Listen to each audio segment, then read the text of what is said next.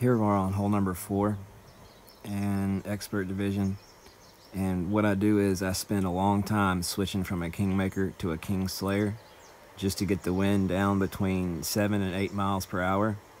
So we're doing about 0.2, 0.3 bars of top spins, 0.1 right spin. See that there? Ball guide line to the hole, and then I pull 1-to-1 plus 0.1. 7.8 rings. 7.8 rings. 1-to-1 plus 0.1. I'm squared up in that circle. Perfect shot. If anything, I'm favoring the back edge of the triangles. The back edge of the triangles. Drop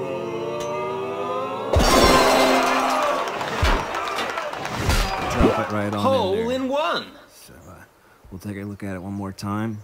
So like I said, I waste a lot of time finding a P3 win 4 ball. So if you got a P3 win 5 or a P3 win 4, go ahead and have that bad boy ready, all right? Because you're going to need it.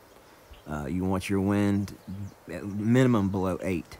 Below 8. This is almost as high as you want. 0.3 top spins, 0.1 right spins.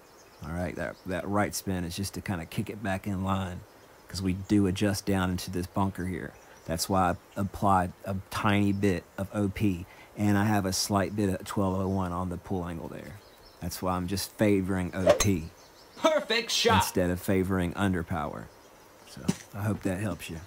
And good luck on hole number 4.